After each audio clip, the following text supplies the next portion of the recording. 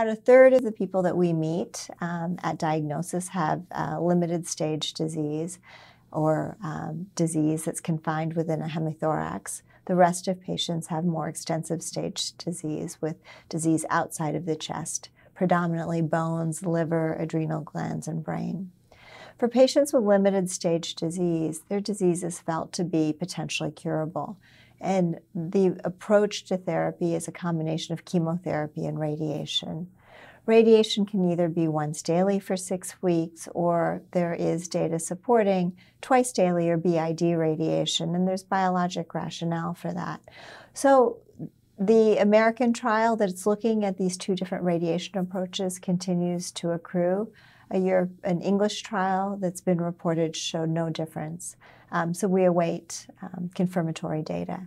Generally, for patients who are very motivated, I recommend twice daily radiation. If we can do that with a family and transportation, I tend to do that off of trial.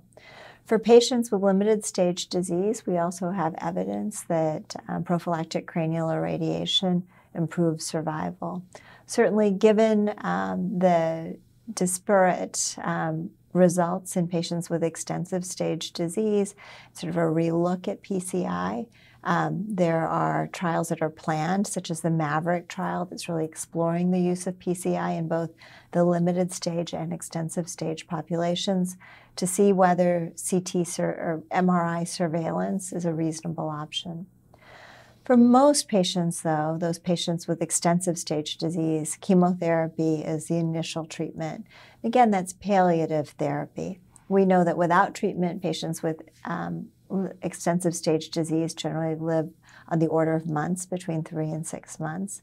When we do plain chemotherapy with a backbone of platinum and etoposide, survival we think about, and the survival that's been shown in recent trials is around 10 months.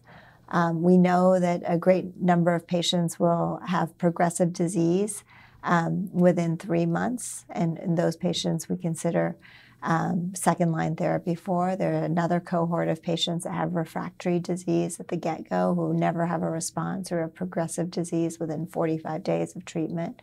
Those patients have less of a response to second-line therapy.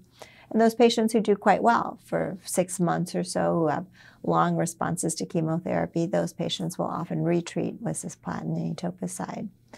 In the relatively recent past, we've now incorporated immunotherapies, and there have been 2 large trials that have demonstrated improvements with immunotherapy and chemotherapy, and I think we now have a better frontline standard for our patients, and that's really what I talked to our patient, who is so well, about as a treatment approach.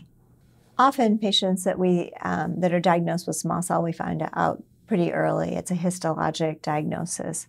Unlike non-small cell lung cancer, where we wait for a number of different molecular tests or PD-L1, in small cell lung cancer, so far that's been less relevant. Often we're unable to do it because cells tend to be necrotic, but we have been able to capture TMB and PDL information in about a third of patients on clinical trials. Thus far, those parameters have not been helpful. There's no biomarker that's been very helpful for selecting therapy in the frontline setting, and I'll talk about that in the paradigm of immunotherapy in just a minute. But we generally don't do molecular testing unless it's part of a research effort. We know there are ubiquitous mutations in P53 and RB, but beyond that, we haven't been really able to detect actionable mutations. And so generally, I don't get tumor mutational burden, I don't do genetic testing, nor do I do PD-L1 on my patients with small cell lung cancer.